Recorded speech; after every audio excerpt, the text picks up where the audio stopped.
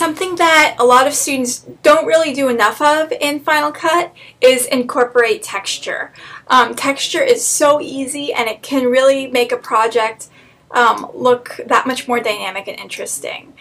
Here I've kind of thrown a paper texture over the image, and I've also put an image mask on the image to kind of make the edges look like it's kind of carved out of paper there.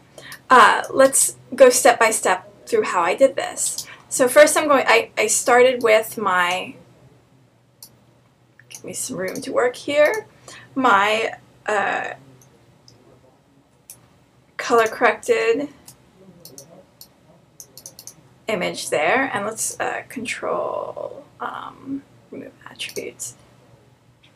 I don't want to remove the filters, but what I have on here is my, come on, there we are, my image mask. Let me take you through how I did that.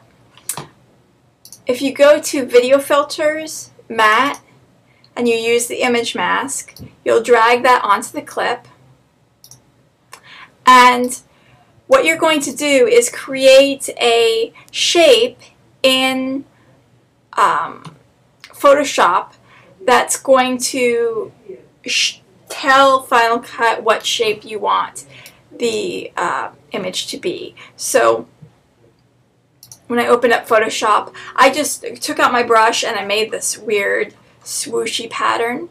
You want to make sure that you go to File, New, Film and Video, and make sure that you use whatever video settings you're shooting your video on. So I was shooting on HD 720p, so that's the settings I'm going to use. And then I just use my brush and, you know, made a cool swoosh to make a shape.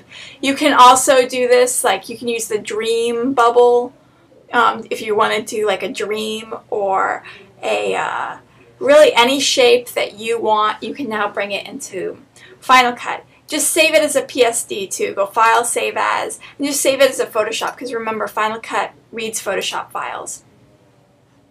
So then I brought that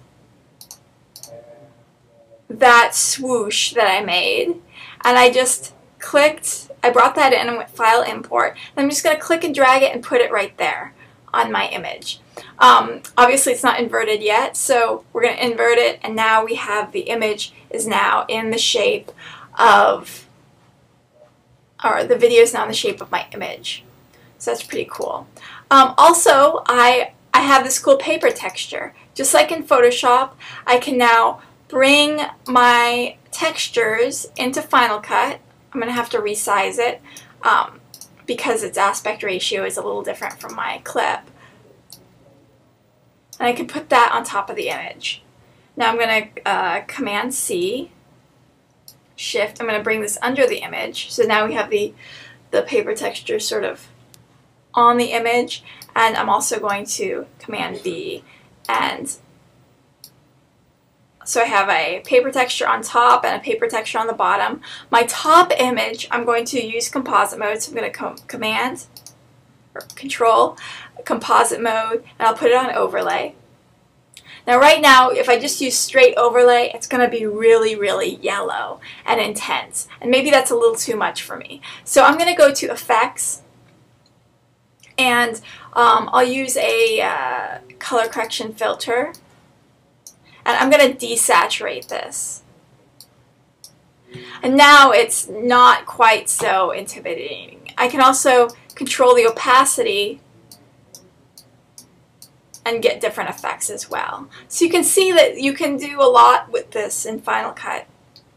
Also on this image, you can throw on a drop shadow, so you can look like it, get that sort of look happening.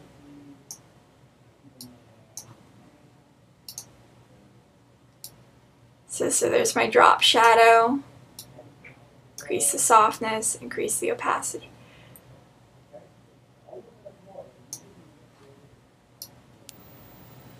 And then the main thing with all these layers though is you're going to have to render it, so get used to that.